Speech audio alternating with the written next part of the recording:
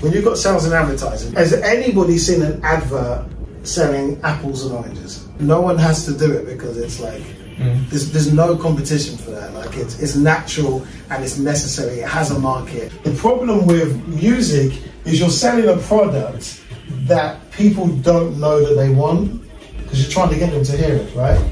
So with chocolate, the way they sell it is with indulging. And that's actually the same thing with music because it's a lifestyle.